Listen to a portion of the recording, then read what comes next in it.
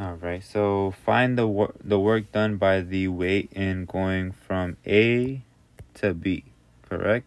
So we have this trajectory going on over here. Is it the only force? Find N B acting on the particle. Find the work going from A to C, right? A to C, so going in this motion here, right? So we're gonna have WA going to B, so it's B equals F multiplied by delta S, negative MJJ times delta X J plus delta YJ. And then we're gonna have over here on this end, we're gonna again just keep going with our formula.